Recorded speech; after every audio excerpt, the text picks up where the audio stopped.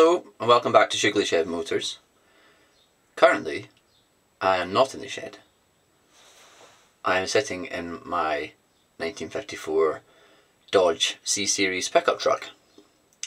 Now, a few weeks ago I was at the Scottish Motorbike Show and we got Musashi on show for the first time. Got some great feedback. It's really cool to show everyone the bike that I've been working on for the best part of a year. And I also managed to meet up with some cool people, meet up with some people that I've only ever talked to online, which was pretty cool. Against my, my parents' old advice of never talk to strangers you met online, but this went well. So as you can see, I'm wearing my BJ Brickhouse Builds cap because he came over from America, which was awesome. I also got to meet Johnny Hull for the first time. Yeah, just a great time. If you haven't checked out my summary of the weekend video, it is the last video I uploaded, so you'll be able to go check that out. Now, why am I sitting in this truck? Well, if you follow me on Instagram, you've probably seen this truck before. It's basically been a bit of a silly purchase, but also quite a fun purchase to kind of break away and get a little bit of respite from working on Musashi, because Musashi was we'd hit quite a few stumbling blocks, the front end and that kind of thing. This is fogging up really badly, isn't it? Yeah, so we hit a few stumbling blocks and I had a little bit of money set aside for something silly like this, and this basically came up for sale and I couldn't resist. I just thought I might show it on the channel, a little bit about it, because I've not shown it on the channel before. I know that this is primarily a motorbike building channel, but at the end of the day, I know a lot of my viewers might be interested in this little side project I've got going on, so I thought I might give you a little bit of an update on what I've been doing to it, what I've done to it so far, and what I plan to do it in the future.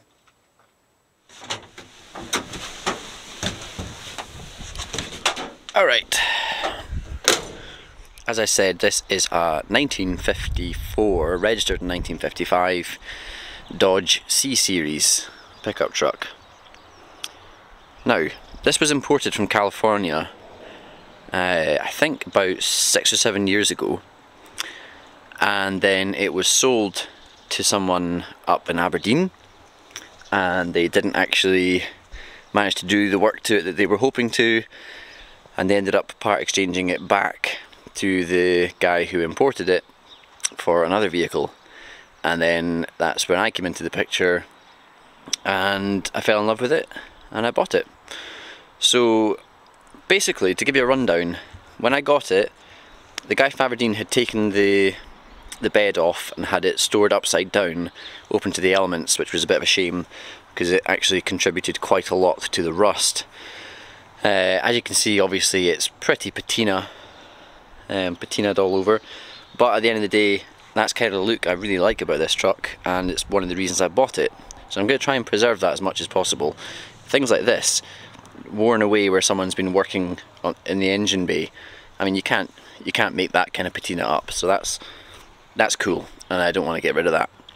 Yes, I could completely respray the thing and hot rod it and whatever, but I just don't think it suits my style, and at the end of the day, it's a 68-year-old truck and I want it to look like that. Right, let's go back to front. I've powder coated the bumpers, done the paint for the Dodge embossing on the back tailgate. I've reinstalled turn signals and stoplights, made up some new chains, clips for that. It's got new shock absorbers, the original leaf spring suspension as well. I've treated all of this metal in the bed. I fixed a bunch of holes that had developed in the tubs, resprayed them and reattached them with some nice stainless hardware. The whole chassis, I should say, has been rust treated and sealed with Lanagard. I've redone all the brake lines as well and the fuel lines. Wheels have also been powder coated, and they're quite handy because they're Land Rover size wheels, so it's got Wrangler, Goodyear Wrangler tyres on it, so looking pretty chunky and cool. Again, I had the steps powder coated, fuel cap, had the front bumper powder coated too, and then I've rewired the whole thing, reinstalled all the glass with new seals, and if we go into the cab, I upholstered a seat for it, a bench seat. It's not the best job in the world, but it will do for this. Maybe fancy a slightly nicer upholstery at some point, but that will do in a pinch. Like I say, rewired everything, so the gauges have all been rewired. They're LED backlit as well. Got my turn signal switch.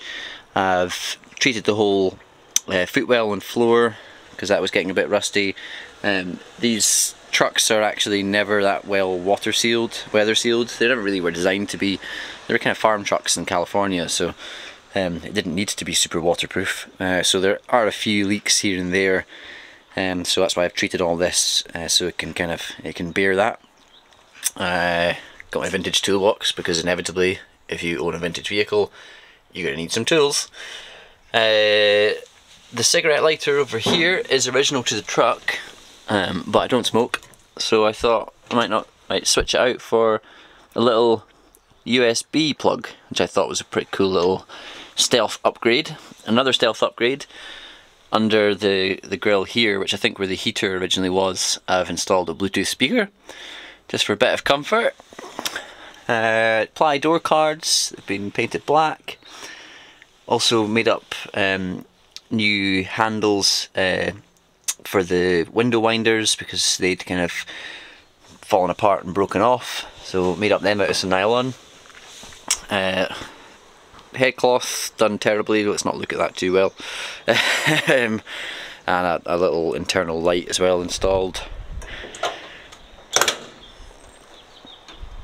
I've also made up this silly stack exhaust, and it's got a little flap on the end of it like a tractor, just because why the hell not.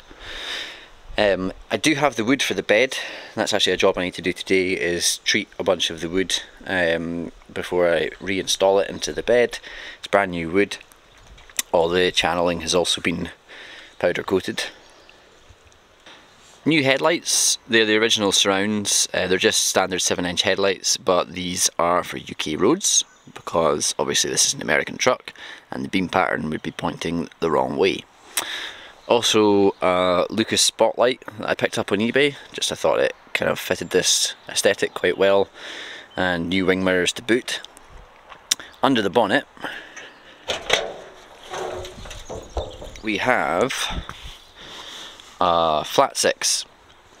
Now I know a lot of people out there will say that a truck like this needs a big stinking V8, and I'm inclined to agree with you. However, this is the original engine. It's a flat six, I think it's around about 3 litres, and it's kind of, it will do just now. I would like to put a V8 in it at some point. This engine bay is enormous. You could fit pretty much any engine you wanted in here. Big Cummins diesel or something like that, that'd be fun.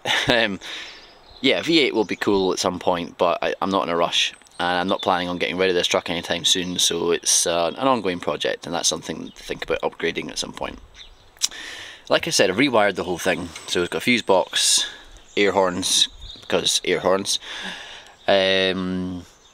new coil pack with ballast resistor, new HT leads. This is a pretty smart little bit of kit. It's called a dynamotor. It's a stealth alternator, so it's meant to look like the original dynamo, but it is actually a modern alternator with voltage regulator built in. The reason I put that in is because I've upgraded the whole electric system from a 6 volt to a 12 volt system, just a bit more modern. Got a new fan belt, new water pump. This kind of caused me some problems with thermostat housing. Obviously you can never bloody get thermostat housing for a truck this old, at least not easily, so that's been a bit of a temporary bodge repair, but it does work and it holds water, and that's the main thing. And like I say, if I'm going to upgrade the engine at some point, I'm not going to spend too much money on this engine. Yeah, carb's been rebuilt by myself, just an easy straightforward single carb. Air filter again has had a wee service. Yeah, not a hell of a lot else to say, to be honest. They're really straightforward, these engines, and they sound great. Don't sound quite as good as a V8 might, but like I say, it's the original engine, and that's got to be worth something, right?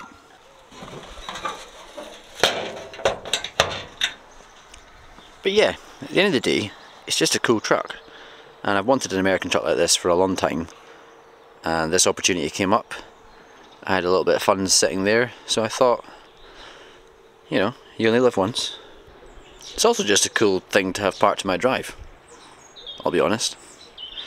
You will notice from this angle, the colour match that I got for the wheel arches isn't great. However, how on earth are you ever going to colour match something this patinaed and faded in different places? So it's kind of the best I could get. And what I've done is I didn't prep the metal that amazingly, kind of because I want the paint to start flaking and start rusting again, and then it will hopefully start to blend. I might even go over it with some like wet and dry paper to try and kind of fade the paint a little bit and try and make it match in, but I'm not too fussed.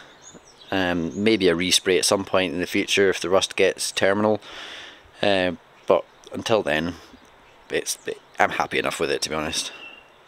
Now it's the beginning of April and it's a good forecast for a few days, so I thought, you know, strike while the iron's hot, make hay while the sun shines, etc, etc. I'm going to actually try and get the wood for the bed treated. The reason I've not done it up until now is because I just haven't had a big enough indoor space to do that, and like I say, the weather's been a bit questionable, so I don't really want to risk treating a bunch of wood just for it to get rained on straight away. So I'm going to do that today.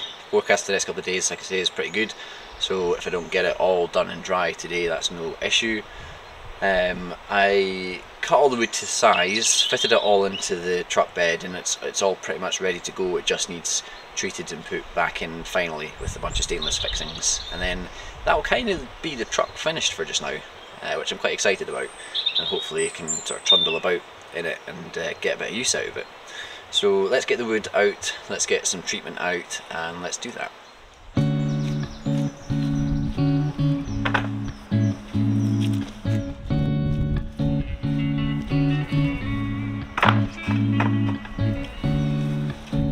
Okay, I'm going to be using this Roxil wood protection. It's a water-based silicone wood preserver stuff, waterproofing agent. The reason I'm going to use that, hello cat, say hello to the cat, this is the cat. The reason I'm using that is I want to provide a real base that soaks right into the wood for waterproofing, and then I'm also going to yacht varnish the top of it. Just for appearance and also additional waterproof protection, because around here, especially in Scotland, wood doesn't last long out in the elements. Hello pussycat.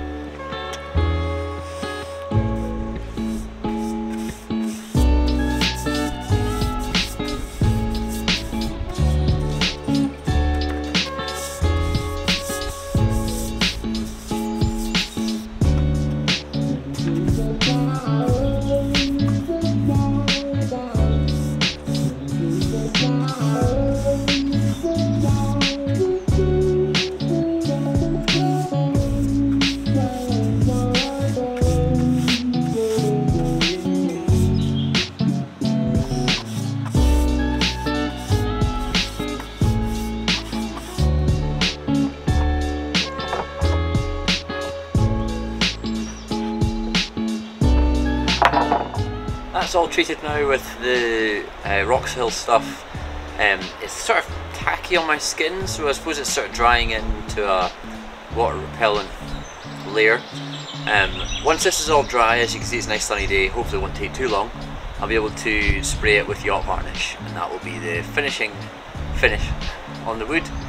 Then it can all be reinstalled in the bed of the truck with stainless hardware, completing this stage of the truck's restoration.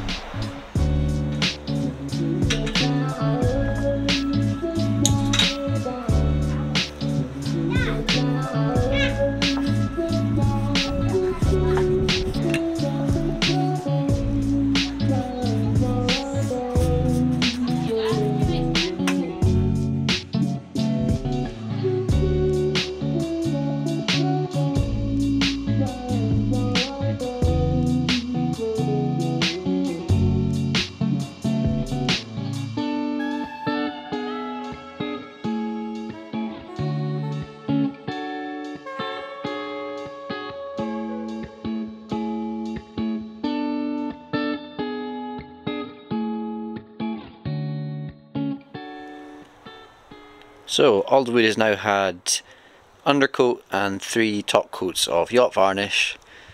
These are the powder coated channel strips. All I need to do now is drop the stainless coach bolts through all these holes, sorry, and then bolt it all down, and that's the truck bed done.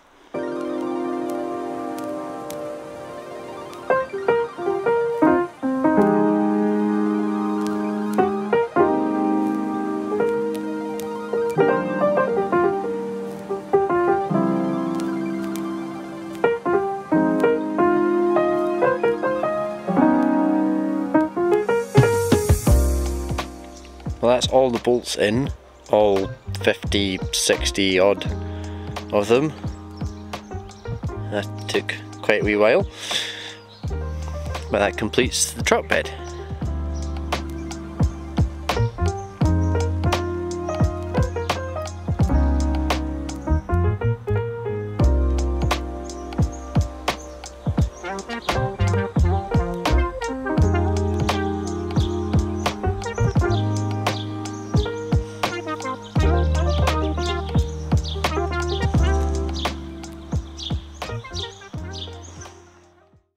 Well, I hope you didn't mind that little digression from the usual content.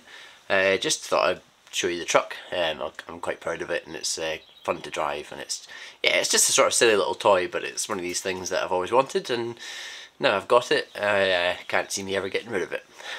Anyway, hopefully the next episode we'll be moving back towards our usual territory involving motorbikes. And I hope you're looking forward to that. As usual, please do give me a like, leave me a comment, and make sure you subscribe to the Shoogly Shed channel. I will see you very soon. Another episode coming up shortly. Take care. Goodbye. Just for appearance and also additional waterproof protection, because around here, especially in Scotland, wood doesn't last long out in the elements. Hello, pussycat.